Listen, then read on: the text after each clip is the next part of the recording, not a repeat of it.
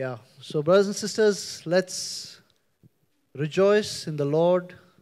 Be glad in the Lord and rejoice, all ye that are upright in heart. Let's rejoice that He sits on the throne, He rules and reigns, He's sovereign, and we want to acknowledge that He's our King. Let's give Him the praise that's due unto His name as we sing this morning.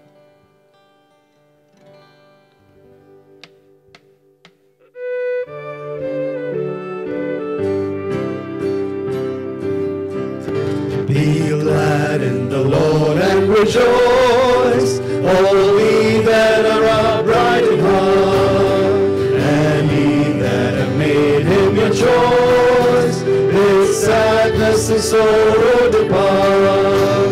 Rejoice, rejoice, be glad in the Lord and rejoice. Rejoice, rejoice, be glad in the Lord and rejoice. Be joyful, for He is the Lord, on earth and in heaven supreme. He fashions and rules by His word, the mighty and strong to redeem. Rejoice, rejoice, be glad in the Lord and rejoice. Rejoice, rejoice, be glad in the Lord and rejoice. Sisters, sing.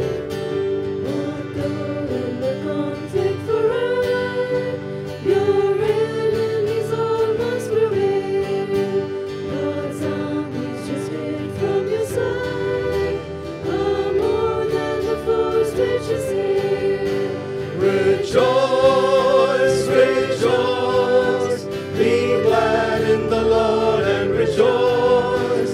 Rejoice, rejoice, be glad in the Lord and rejoice. Brothers, sing. No darkness surround you by day, your sky by the night be your cast. Let nothing your spirit dismay, but trust till the danger is past. Rejoice, rejoice, be glad in the Lord and rejoice. Rejoice, rejoice, be glad in the Lord and rejoice. Just the voices. Be glad in the Lord and rejoice. His praises proclaiming with song, with harp and with organ and voice, the loud hallelujahs prolong. Rejoice, rejoice, be glad in the Lord and rejoice. Rejoice, rejoice, be glad in the Lord and rejoice. Please be seated, brothers and sisters. Yes, the Lord reigns. Let the earth rejoice. Let the people be glad that our God reigns. There's a fire that goes up before Him and burns up all His enemies, and the hills melt like wax at the presence of the Lord. And the heavens declare His righteousness, the people see His glory. For you, O Lord, are exalted over all the earth.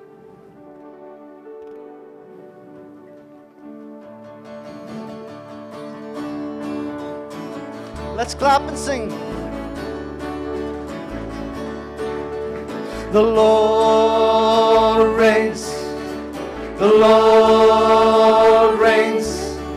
The Lord reigns. Let the earth rejoice. Let the earth rejoice. Let the earth rejoice. Let the people be glad that our God reigns. The Lord reigns. The Lord reigns. The Lord reigns. The Lord reigns. Let the earth rejoice. Let the earth rejoice. Let the earth rejoice. Let the people be glad that our God fire goes before him and burns up all his enemies. The hills melt like wax at the presence of the Lord. At the presence of the Lord. The Lord reigns. The Lord reigns. The Lord reigns. Let the earth rejoice. Let the earth rejoice. Let the earth rejoice. Let the people be glad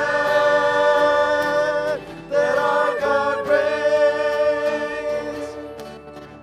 The heavens declare his righteousness, and people see his glory. For you, O Lord, are exalted over all the earth, over all the earth.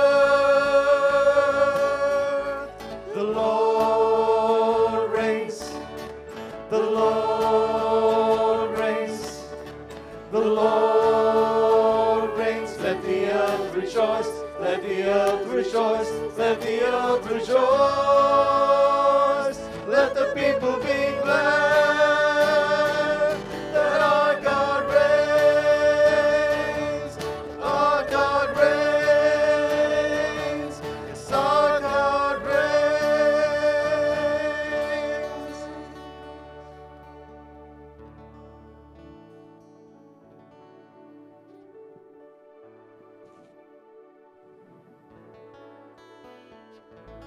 He's worthy of our praise, worthy to be praised who lifted me. He is worthy to be praised who lifted me. He is worthy to be praised who set me free. He is worthy to be praised who opened heaven up for me. He is worthy to be praised. Hallelujah, hallelujah, hallelujah, hallelujah, hallelujah, hallelujah, hallelujah. He's worthy to be praised. He is worthy to be praised who lifted me.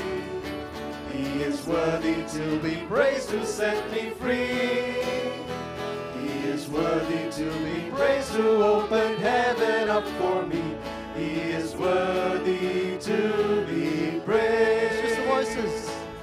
Hallelujah, hallelujah, hallelujah, hallelujah, hallelujah, hallelujah, hallelujah.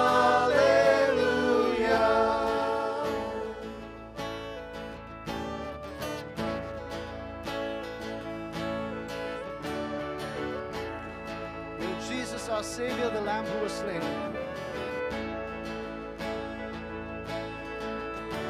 You are Jesus, our Savior, the Lamb who was slain. You ascended to heaven and evermore will reign. At the end of the age, when the earth you reclaim, you will gather the nations before you. And the eyes of all men will be fixed on the Lamb who was crucified.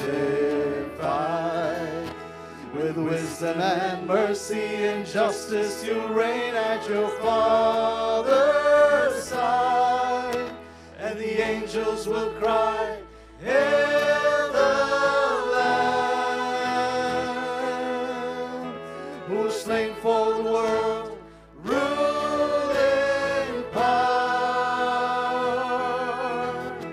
And the earth will reply, You shall reign as the King of all kings and the Lord of all lords. Shall we clap and sing? There's a shield in our hands and a sword at our side. There's a fire in our spirits that cannot be denied. For the Father has told us, for these you have died. For the nations that gather before you. And the ears of all men need to hear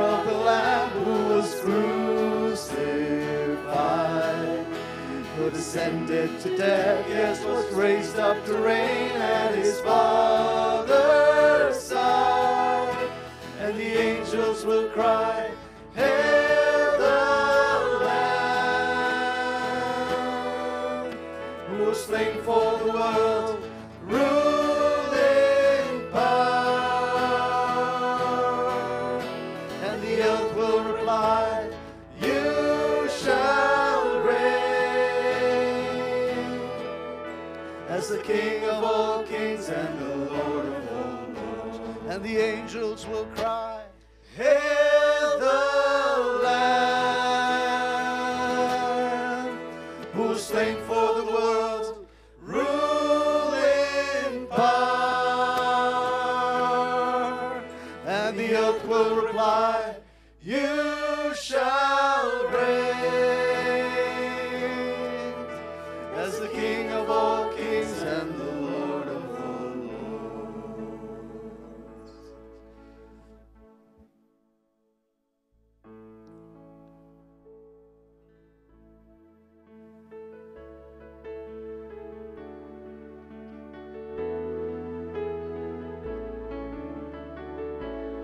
Above all powers, above all kings, above all nature and all created things, above all wisdom and all the ways of man, you were here before the world began.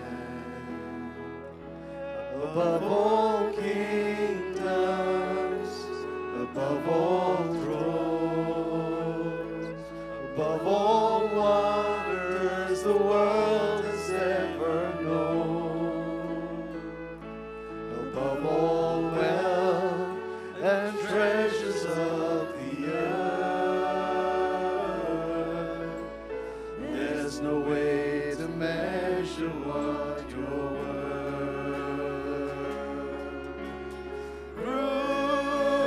Crucified, laid behind the stone, you lived to die, rejected and alone, like a rose planted on the ground.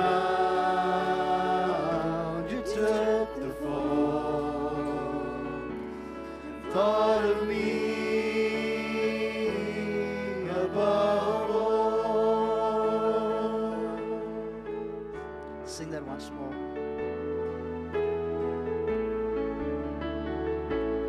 Above all powers, above all kings, above all nature and all created things, above all wisdom and all the ways of man, you were here before the world began. Above all kingdoms, above all thrones, above all wonders the world has ever known, above all wealth and treasures of the earth, there's no way to measure what you're worth. Crucified, sing. Crucified, laid behind the stone, you lived to die, rejected and alone, like a rose trampled on the ground. You took the fall, thought of me above all.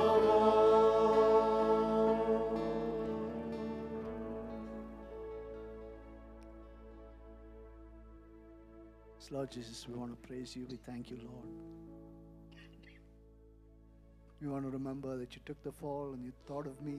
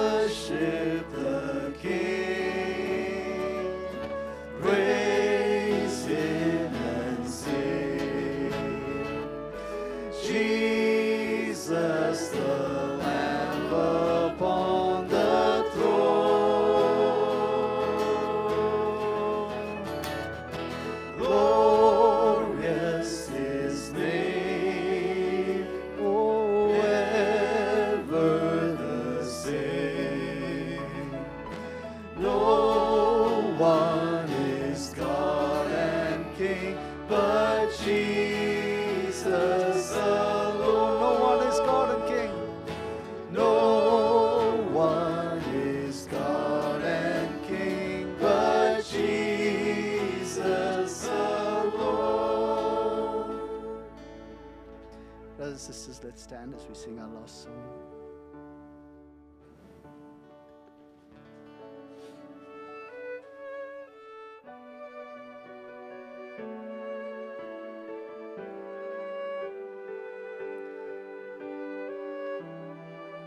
Let's lift our voices, bless His name together.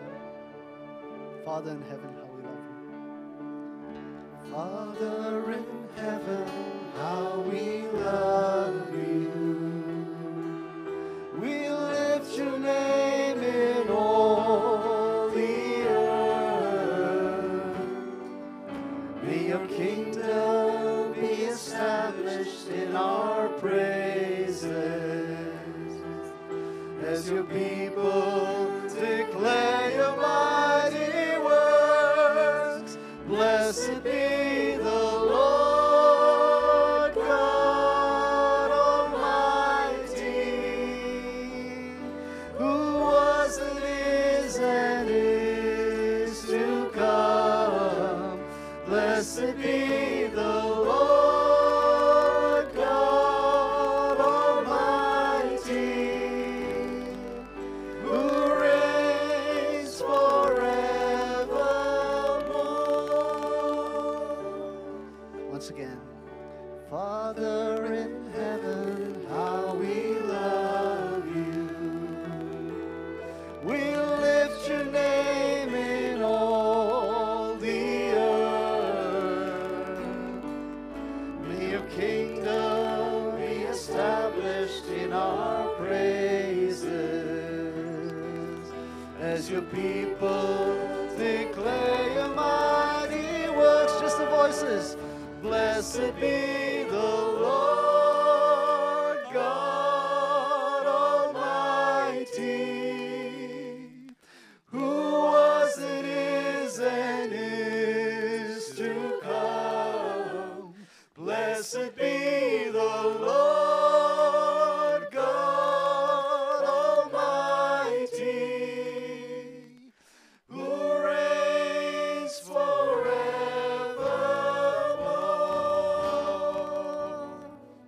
Who reigns forevermore.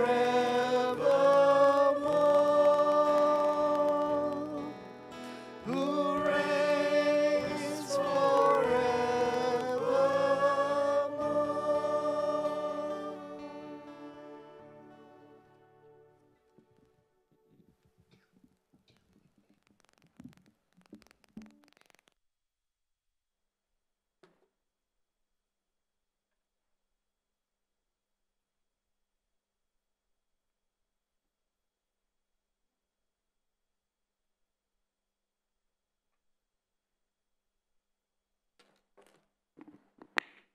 Let's bow our heads in prayer. He is blessed Lord God Almighty, who reigns for evermore. He is in our midst. He deserves all our praise, our attention.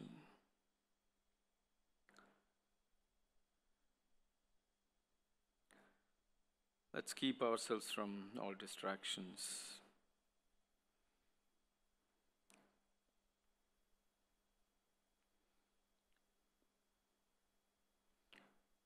Jesus asked Mary at the tomb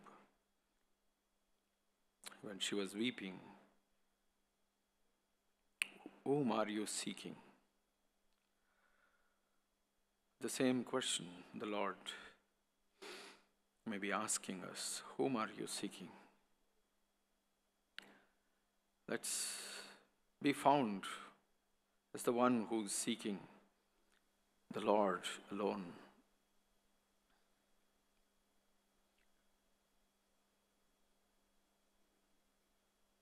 Let's concentrate on Him,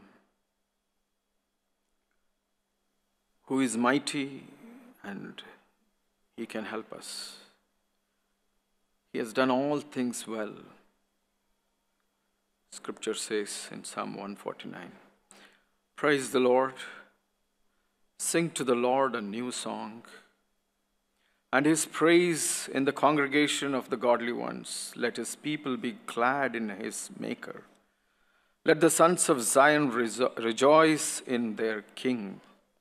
For the Lord takes pleasure in His people. He will beautify the afflicted ones with salvation. Let the godly ones exult in glory. Let them sing for joy. He deserves all our praise. He deserves glory, worship. We praise You. Let's give thanks to Him who deserves all our praise. Praise You, Father. Praise You, Lord. Lord, You're Lord of Lords, King of Kings.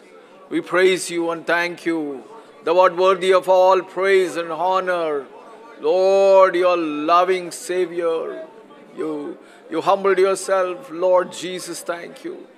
Thank You, Father, for Your love, Your care and concern. Lord, thank You. Thank You. Be Thou exalted and magnified, Lord. Yes, Lord. Thank You. Thank You. Praise You. Praise You. You're above everything else, Lord. Yes, Lord. Lord, we want to sanctify You, O Lord. Yes, Lord. Thou art worthy, Lord. Thou art worthy. Praise You. Praise You. Thank You. Thank You. Dear Heavenly Father, we thank You. Thank You. You are immensely great and merciful and kind. You're the author of salvation, author of our faith. Thank You for the privilege of being born again. Call You Abba Father. Thank You for the privilege that we can come before You like this. We are alive. We can live for You, Lord. Thank You. Thank You for Your love and all that You have in store for us today, Lord. Lord, yes, Lord, we come to You like Mary came to the tomb, seeking You alone. Yes, Lord, we want to meet with You. We want to experience You. We need an encounter with You. We expect from You. Thank You, Lord. You are the one who can revive us, encourage us, strengthen us, challenge us to be a better witness, Lord. Without Your power of the Holy Spirit, we can't, Lord. We come to You with need in our heart, Lord. Speak to us from heaven. Anoint Your words and let it pierce our hearts, our minds, so that it will encourage us to live an effective and life which is a great witness for You, Lord. Thank You. Thank You, Lord. We want to glorify You and magnify You. We want You to be lifted up and glorified, Lord. Thank You. Give us grace to respond to You, listen to You, hear Your voice, Lord. Thank You. Thank You for this wonderful time. We praise You. In Jesus' name, we ask in Jesus' name. Amen. Please be seated, brothers and sisters.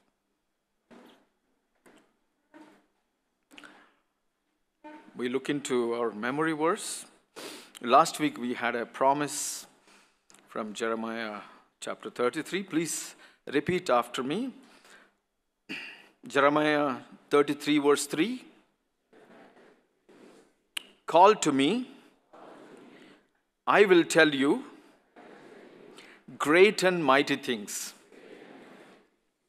Wonderful promise.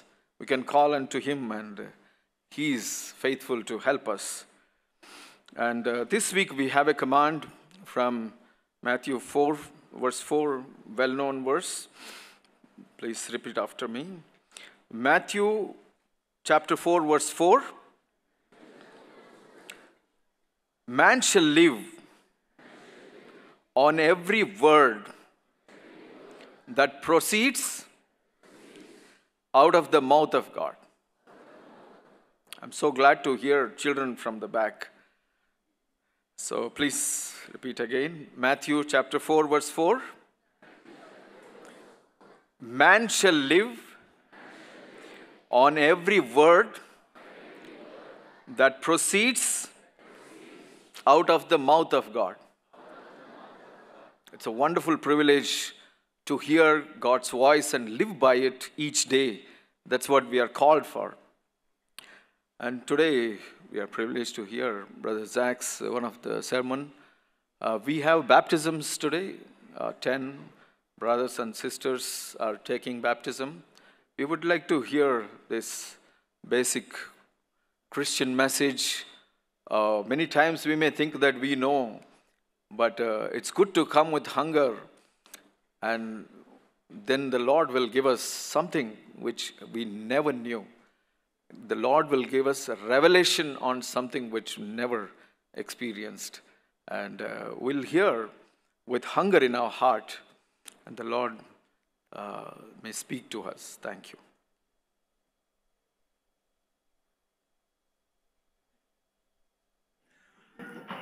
I want to speak for the benefit of those who haven't heard me speak on this before about three verses in Ephesians chapter 2. In Ephesians in chapter 2,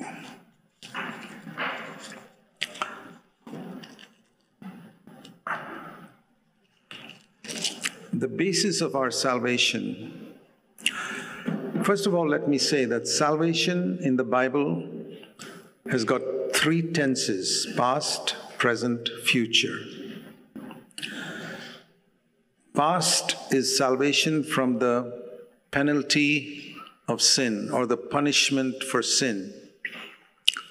That happens the moment we are really born again. Our past is wiped out. Our sins are forgiven. Salvation from the penalty of sin. Present tense is salvation from the power of sin. That is something that is every day we need to experience. And then future is salvation from the very presence of sin. When Christ comes again, there won't be any more sin, no temptation. So salvation has got three tenses. I have been saved from the penalty of sin. I am being saved from the power of sin. And I will be saved from the presence of sin. So when we use the word saved, it has got all these meanings. All of it is by grace. It's by grace that we are saved from the penalty of sin. By grace we are being saved from the power of sin. And by grace one day we will be saved from the presence of sin. So Ephesians 2:8 is speaking about that past. By grace you have been saved through faith, and that not of yourselves. It is the gift of God, not as a result of works, so that no one should boast. We all know this very well, that forgiveness of sins is not based on any works that we do. So that's the meaning of this verse, not on the basis of works. That means I cannot do any work that will blot out a sin of my past. No amount of works can take care of my sin in the past. All our works are worthless to forgive sin. It's a free gift of God, forgiveness. But then, once we have laid that foundation, you know the difference between the foundation and the superstructure of a building. This building has got two parts, foundation and superstructure. The foundation is our forgiveness. The superstructure is the life that we live. And that's mentioned in verse 10.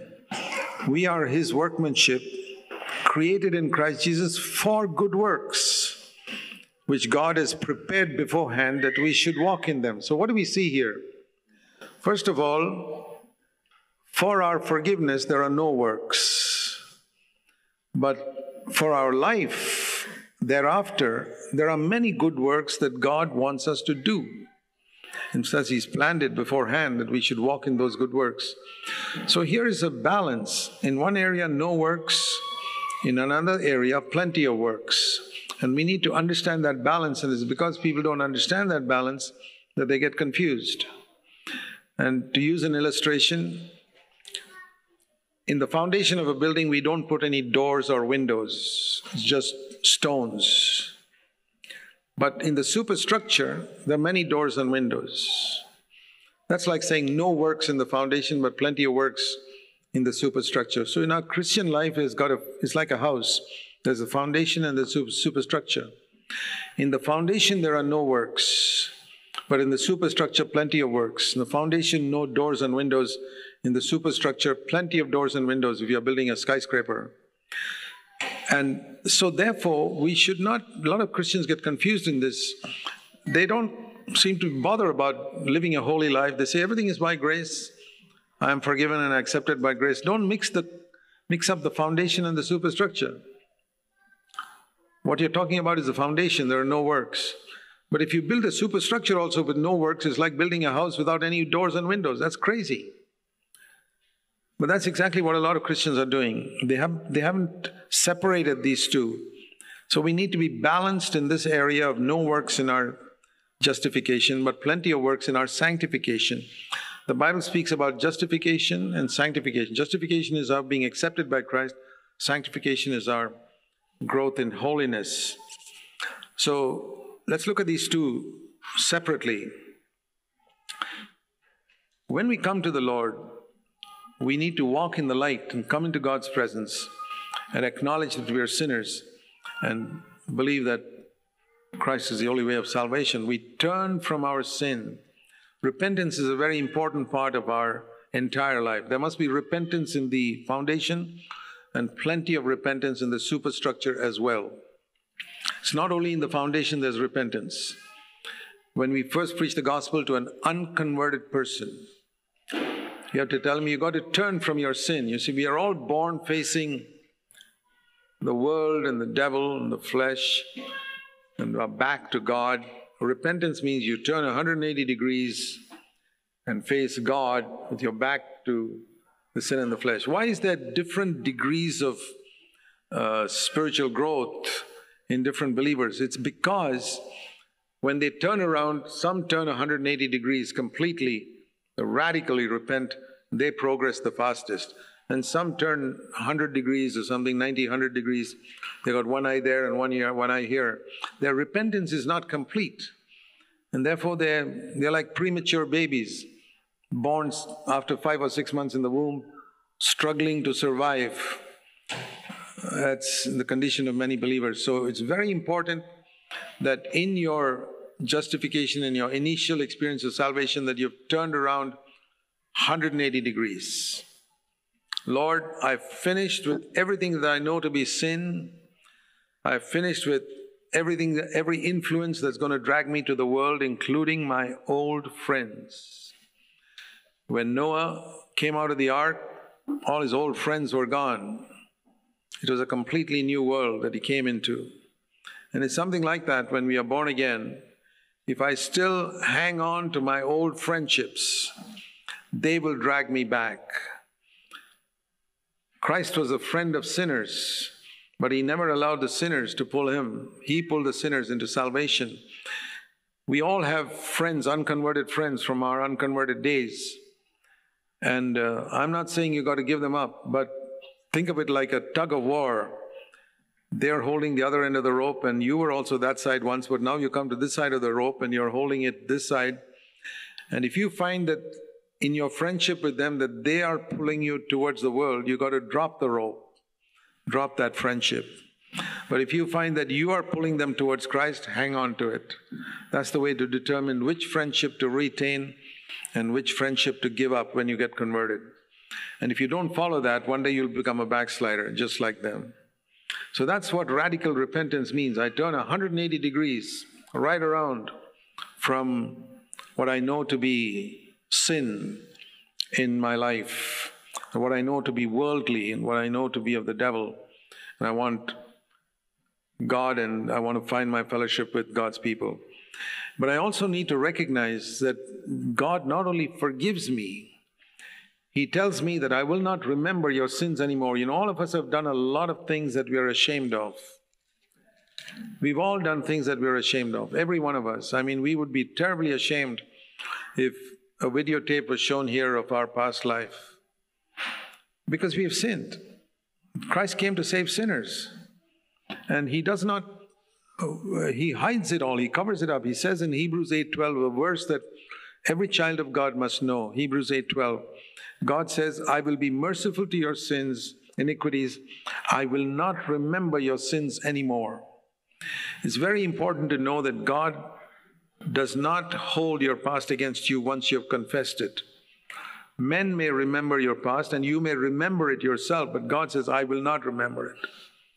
I will not hold that against you. It's very, very important, because if you're honest, you may find even believers who've been believers for many years, they look back to some terrible sins they committed in the past and they keep confessing it again and again and again and again, thinking that the more you confess it, the more God will forgive you. No. You needed, if you really repented from it, you needed to confess it only once. And you probably confessed it 100 times more than you needed to confess it, because you're not sure whether God still remembers it. That's why Hebrews 8:12 is a very, very important verse in the foundation of the Christian life. God says, I will not remember your sins anymore. It's a tremendous comfort for those of us, like all of us. We have a lot of things that we have done which we are ashamed of. And I will not remember your sins anymore. Not only that, the Bible also says that God has justified us in Christ. That's another thing which is not much understood. What does it mean to be justified in Christ? Romans 5:1 says we are, having been justified by faith, we have peace with God. Romans 5 and verse 1. Justified means just as if I had never sinned. Declared righteous, clothed with the righteousness of Christ. Now, for some of you, this may be matter that you already know, but it's always good to be reminded. Can you honestly say, I want to ask every one of you here, can you honestly say that when you look at your past, you're absolutely sure God does not remember any of it? That God looks at you as if you had never done all those things. I tell you, most believers don't live like that. And that's part of the reason for their misery. They haven't understood what it means to be justified, declared righteous by Christ, or clothed with Christ's righteousness. We have to see ourselves like that, not just forgiven. Forgiveness is, okay, the Lord says, I've forgiven you. But more than that, I will not remember. And more than that, I've now clothed you with the righteousness of Christ. It's as if now you've never done those things. Declared righteous, not just declared forgiven, but declared righteous. This is foundational, but if you don't get the foundation right, you know how a building can have a crack in the third floor, and the problem is not there. The problem is the foundation was not laid properly. And I've seen that with so many believers. They live with a guilt they need not carry on living with, because they're not sure what God has done for them in Christ. So, now, the other thing I want to mention is, you will remember the things you did. Of course you will. We don't have any control over our memory.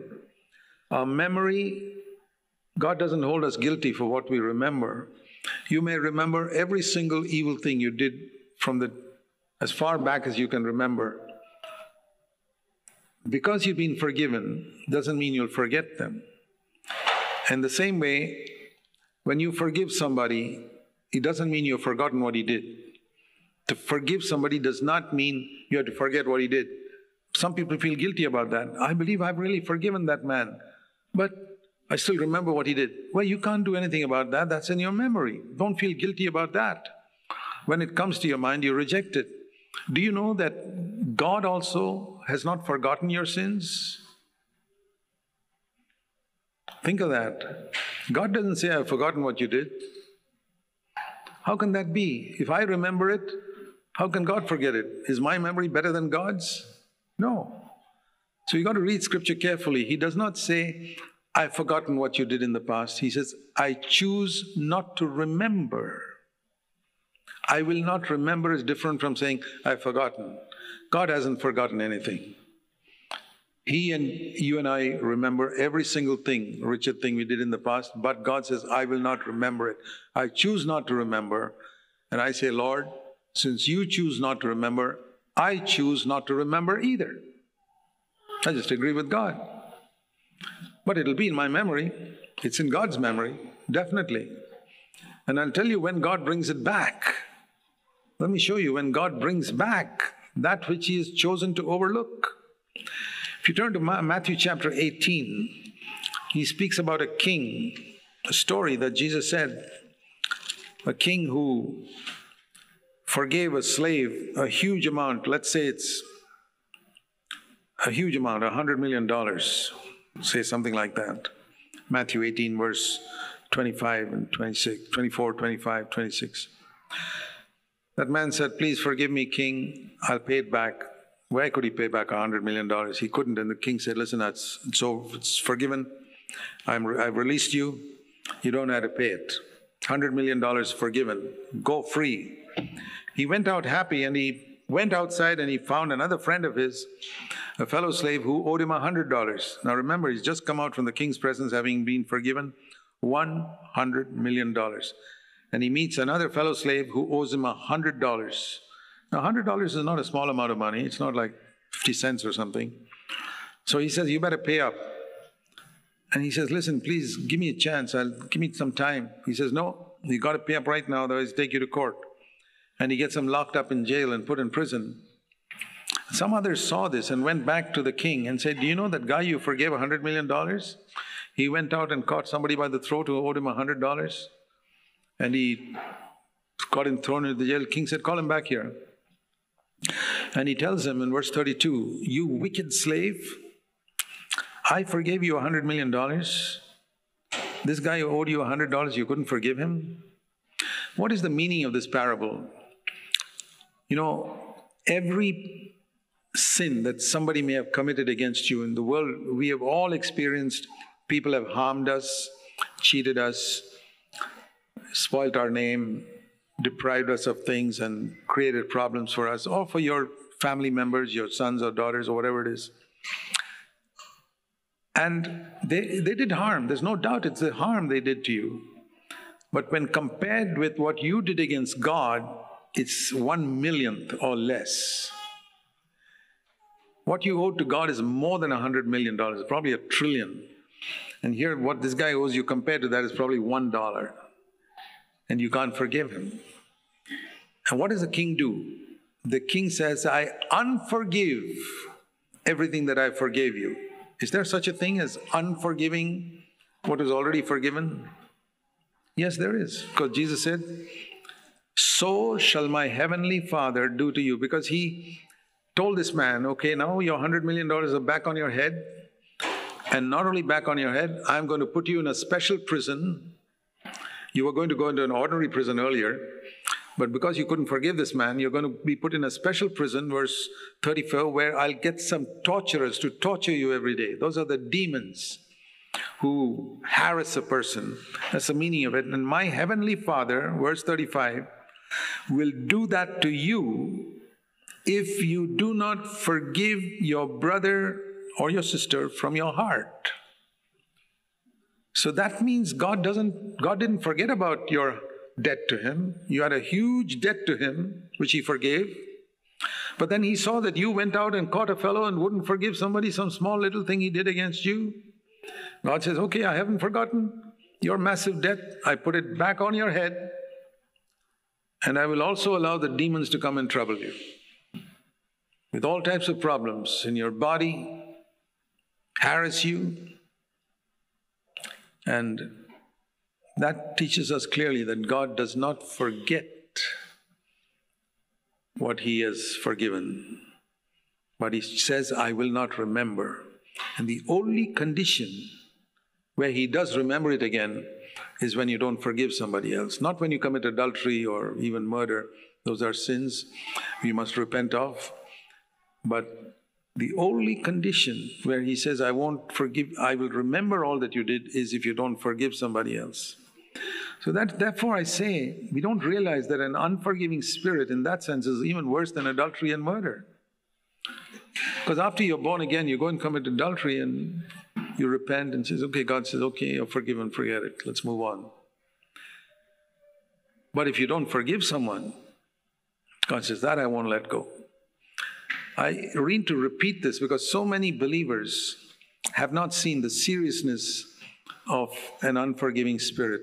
Jesus said, my heavenly Father will do that to you if you don't forgive your brother from your heart. How do you know whether you've forgiven your brother from your heart? I remember once, we always want to obey God and forgive people when they've done wrong against us, and I try to do that. Forgive does not mean I have to go in fellowship with that person. I may never meet him in all my life. I may never want to visit his house because he's a troublesome person. And when the Bible says, pursue peace with all men, sometimes the best way to pursue peace with a quarrelsome person is never to visit him. That's the best way to pursue peace. So forgiveness doesn't mean I've got to go and meet him or fellowship with him or any such thing.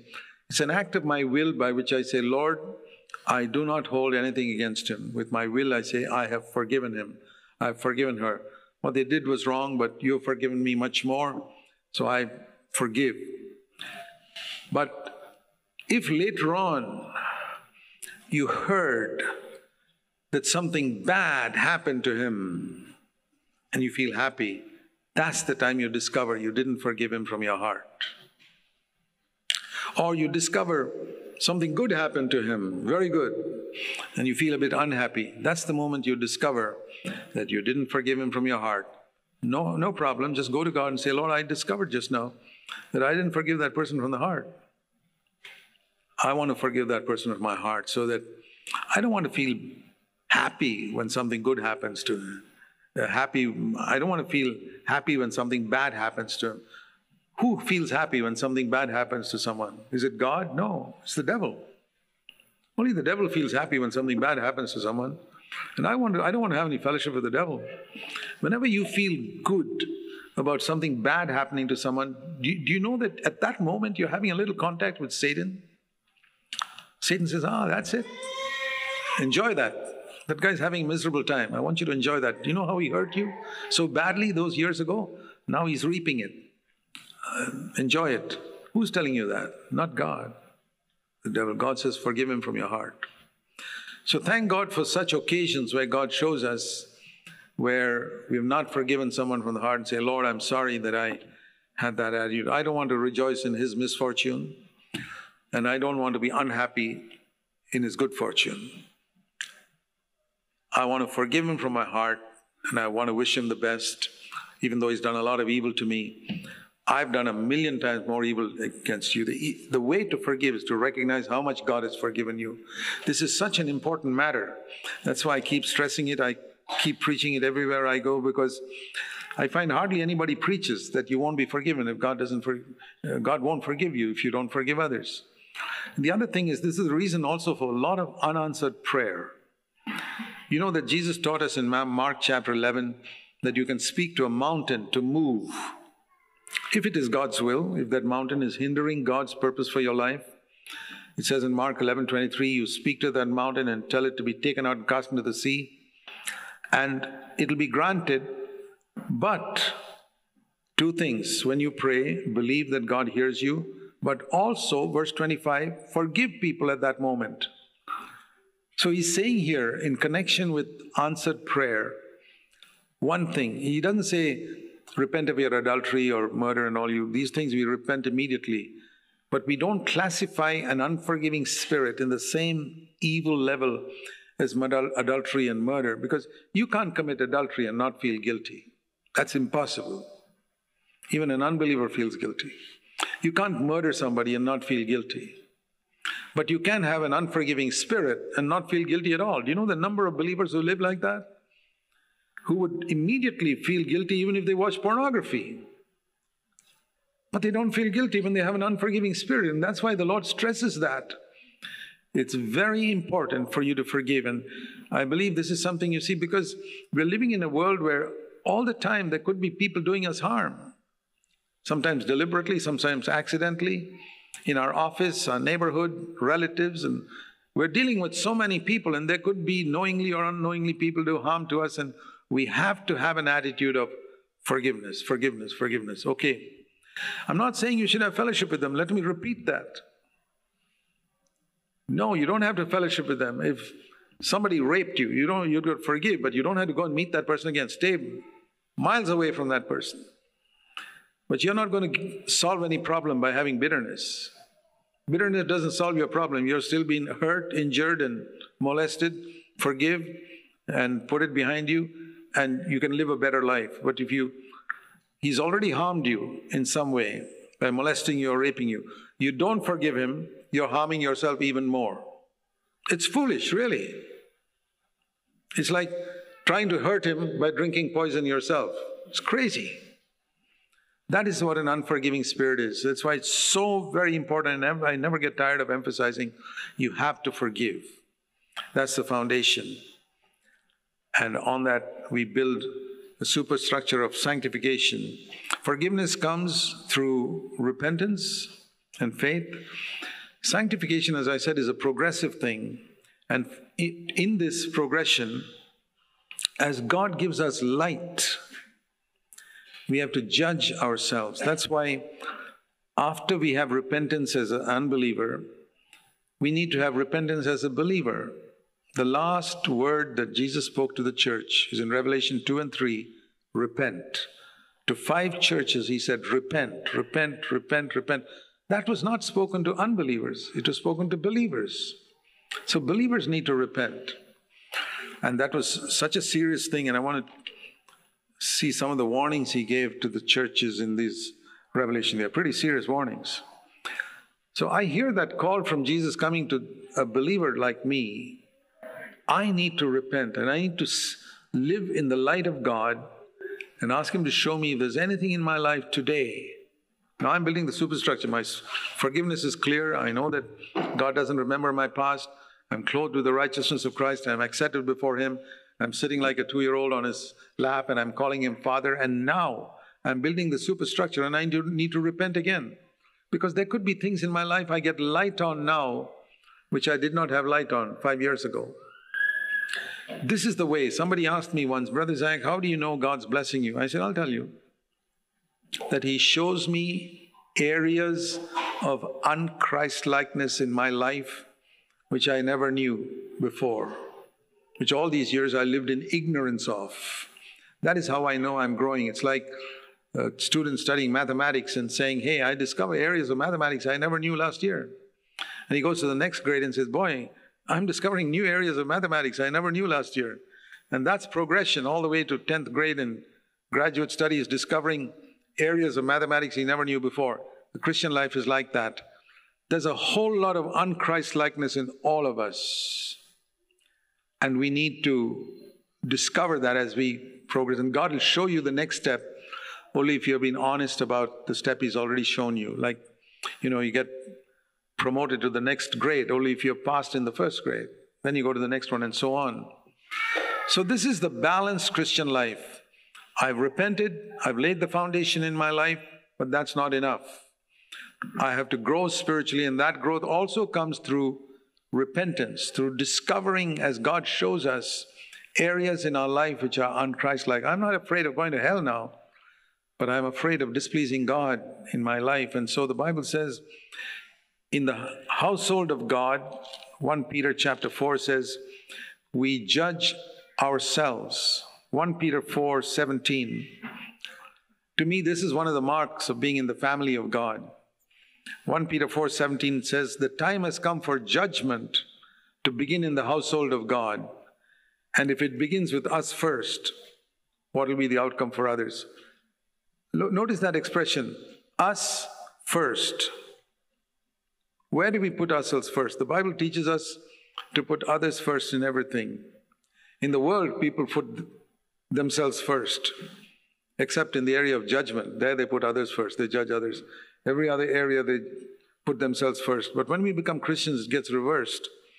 We put others first, but when it comes to judgment, we put ourselves first. So if you're a person who's always judging others, you're really behaving like an unbeliever. Here it says we judge ourselves first. We say, Lord, show me what's wrong in my life. Help me to see where I'm un-Christ-like. The only person who doesn't need to ask that is the one who feels he's already become completely like Christ. None of us have become like Christ yet. So judgment begins with us first in the family of God. And I've often used this verse to show that this is the mark that you're in the family of God. You're in the family of God if you're one of those who judge yourself first. Say, Lord, show me where I need to be a little more Christ-like. And that is how we go from one step to another, progression. So this is what I mean by understanding this balance between foundation and superstructure. There are no works in the foundation, we are freely forgiven. But in the superstructure, there are many works. Works of repentance again, of judging ourselves and progressively becoming more and more like Christ. Let me read these words in conclusion. In 1 John chapter 3 and verse 2, it says, we are already children of God, that we are sure of, but it's not yet clear what we will become. When Christ comes, we'll become like Him. When He appears, this is the hope we have, we shall be like Him, and we shall see Him as He is. Now, many Christians only think of, we shall see Him as He is. That's our hope. But here it says our hope is double. We shall see Him as He is, and we shall be like Him. Now, how do you know whether you have this hope or not? All of us may say, I have this hope. Hang on. It says in this verse 3, the proof that you have this hope of the second coming of Christ is that you purify yourself to His level of purity. So these are verses we hear very little of in Christendom. And one of the ministries we have in this church anyway is to proclaim those things that are not generally proclaimed on Christendom. You can go to the internet and listen to the YouTube Christian messages. You'll hardly hear some of the things that we preach here, but it's from Scripture. That every single Christian, verse 3, not a few, every single Christian who has the hope of seeing Christ face to face will purify himself to the level of Christ's purity. What about if you don't purify yourself to the level, pursuing the purity of Christ?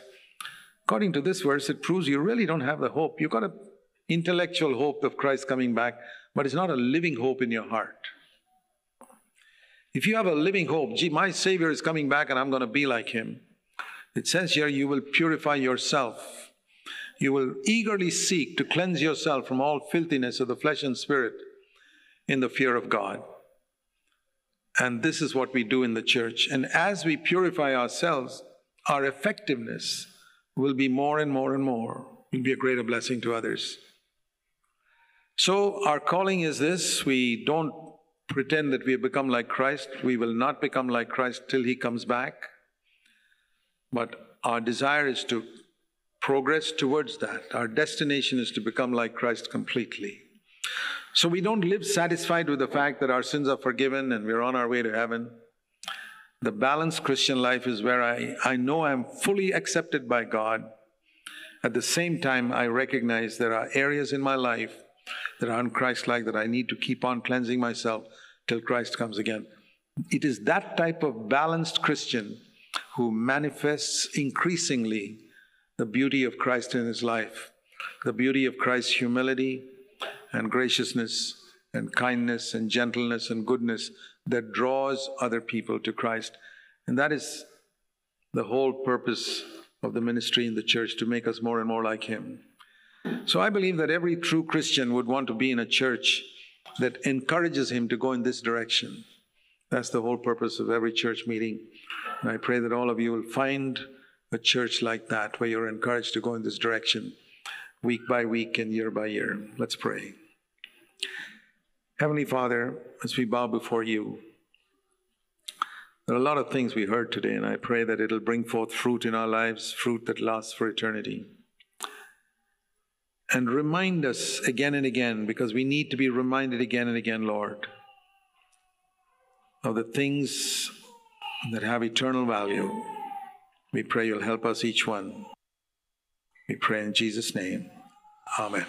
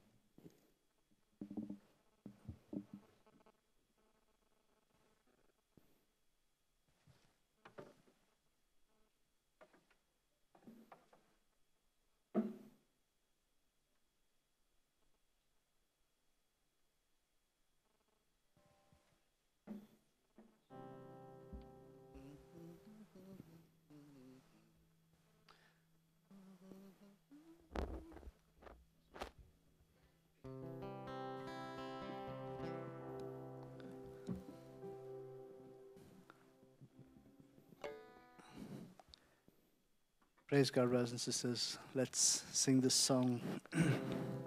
I'm just a sinner saved by grace. We can just go over the words once. If you could see the wretched sinner I was once, if you could see where I had started from, you'll know it was a miracle that Jesus did when he reached out and saved a wretch like me. Today I stand a miracle of God's great grace, a grace that chased me down and holds me firm. And every day I'll say this till I see his face, that I am just a sinner saved by grace. How can I boast of anything that I've done? How can I glory in what God has done? Where would I be if God had not forgiven me? Each breath I have is what he gives to me. And now my life is his alone forever. I'll never live to do my will again. But all my life I'll sing this as I run this race, that I am a sinner saved by grace. Let's sing.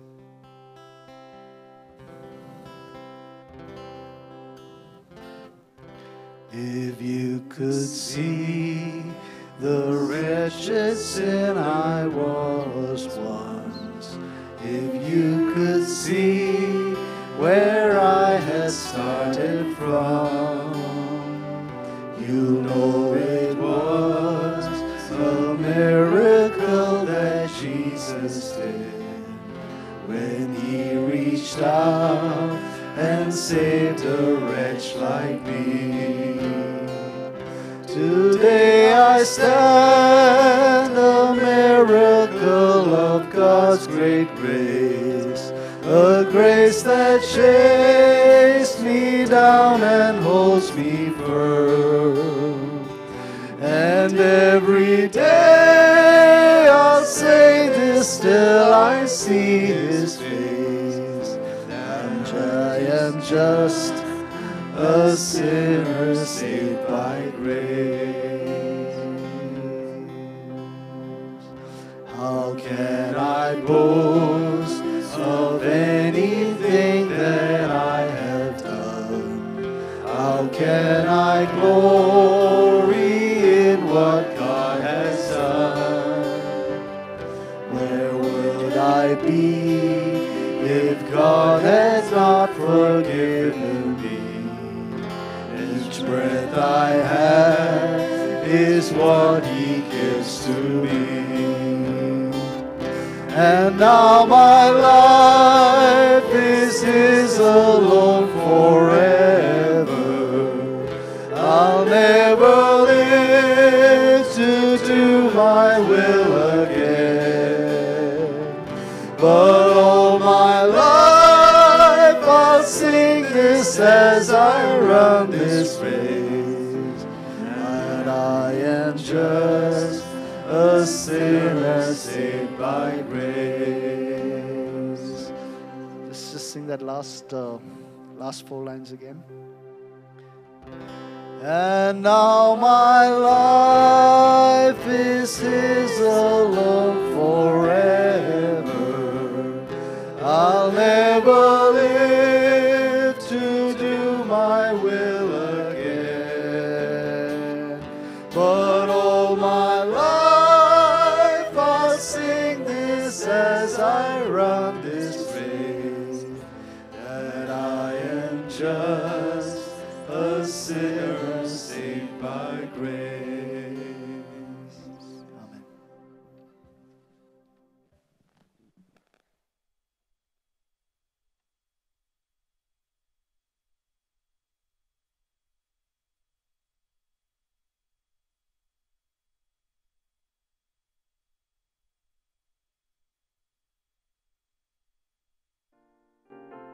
Presenting the book of this month, Beauty for Ashes, by Brother Zac Poonen. God had a great and glorious purpose for man when he created him.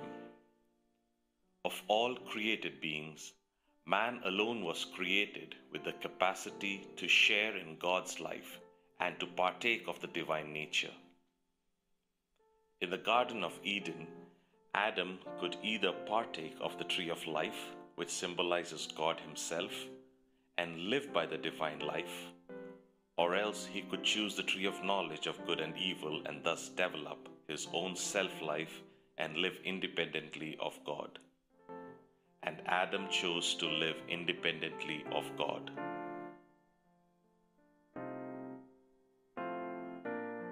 But God's purpose for man did not change when Adam fell. The coming of Christ into the world was in order that we might be delivered from this self-centered life that we have inherited. We once again have the opportunity to partake of the tree of life. This is the abundant life which Christ offers us. Man is bound not only by the devil, but also by his self-life. Christ came to set us free from both. Christ offers to give us the beauty of His own life to replace the ashes of our self-life. May this book help you to recognize the ashes of your self-life and seek for the beauty of the life of Christ.